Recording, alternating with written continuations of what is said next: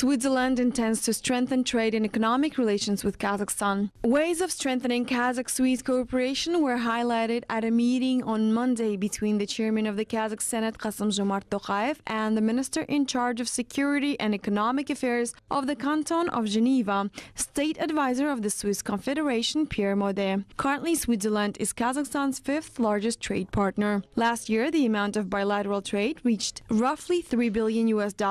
Over the past 10 years, Swiss investors have invested $14.5 billion in the Kazakh economy. Tokayev expressed his hope that the visit of the delegation of the Swiss business owners will give new impetus to the mutually beneficial cooperation with Kazakhstan.